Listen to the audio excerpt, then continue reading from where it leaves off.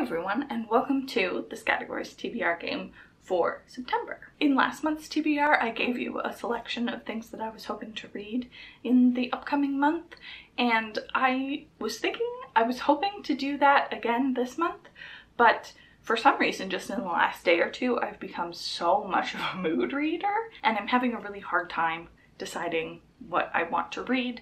There are definitely videos, but nothing that I have right now is really timely. They can sort of go up this month or next month, it doesn't matter. So I'm interested to see what the game gives me and sort of hope that it tells me what I'm in the mood for. Am I feeling smart? Not particularly, but it has to be done. Is this anything? Maybe. All right, here we go. Oh, now, see, good. 3 minutes on the clock, list 9. Let's get our roll on. G. Great.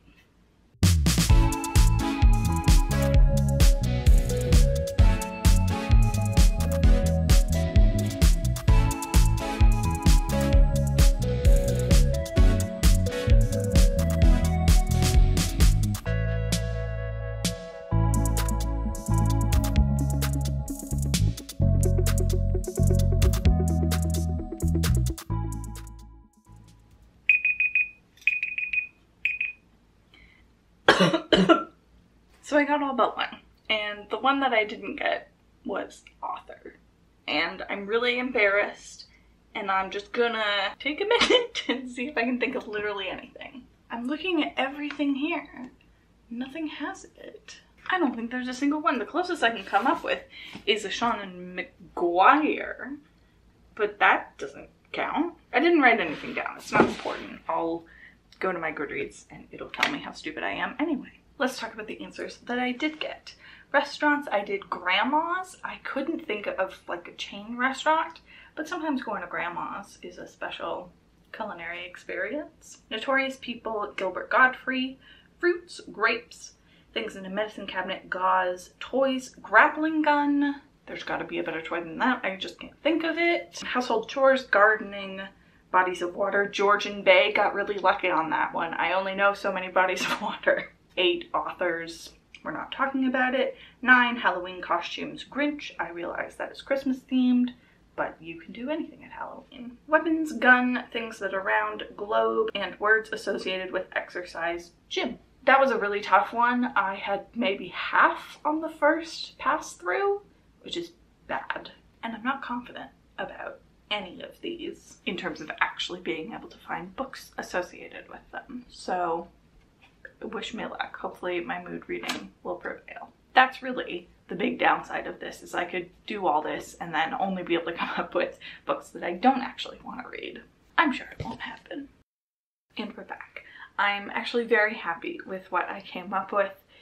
It took me a minute, but we ended up with some really solid stuff, some videos that'll work.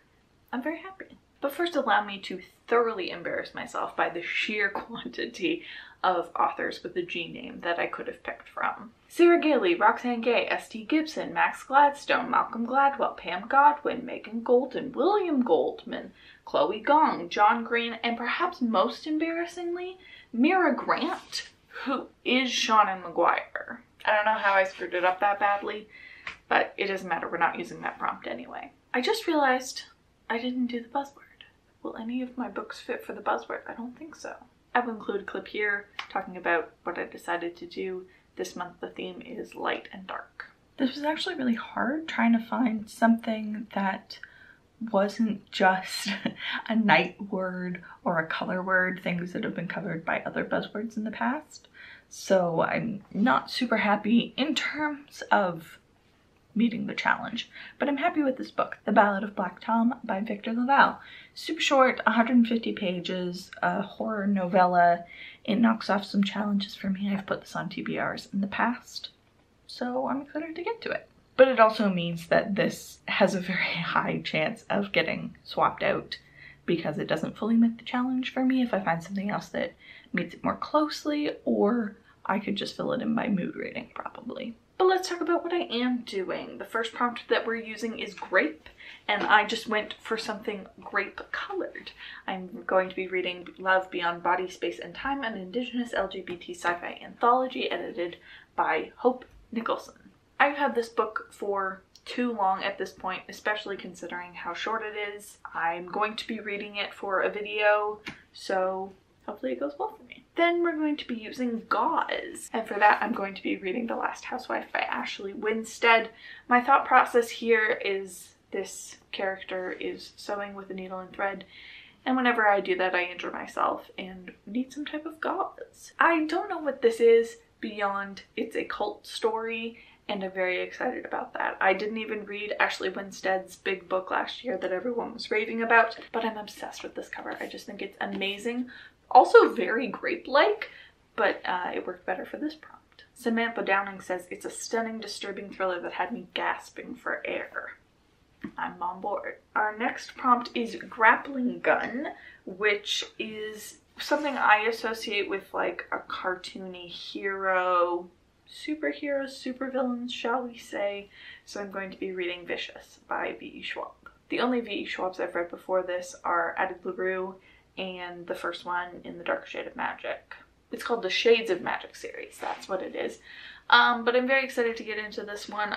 It's something about super smart people become supervillains. For how much people talk about this book, I really haven't absorbed much, but I'll let you know at the end of the month. Then after that we're using gardening, which when I think of fancy gardening, I'm thinking of like the sprawling English homes with like maybe a topiary maze. And that makes me think of Piranesi. This is something that everyone says you should go in knowing nothing, but it's something about our character exploring a labyrinth, figuring stuff out. I think it might have to do with like memory.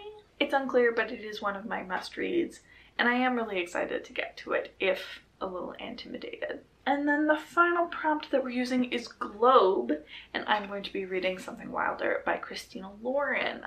This is something, the audiobook came in while I was looking for books to read, and I was like, hey, I can spend a couple hours on this audiobook.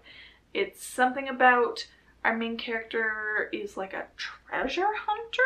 I haven't actually heard anybody speak about this, but I do think that this is going to be a good time. Even the Christina Laurens that I don't love, I still have a good time in. That's it. Short and sweet. Here's some of the books that we're going to be reading. It's going to be a good month. Thank you so much for joining me, and have a lovely day. Bye.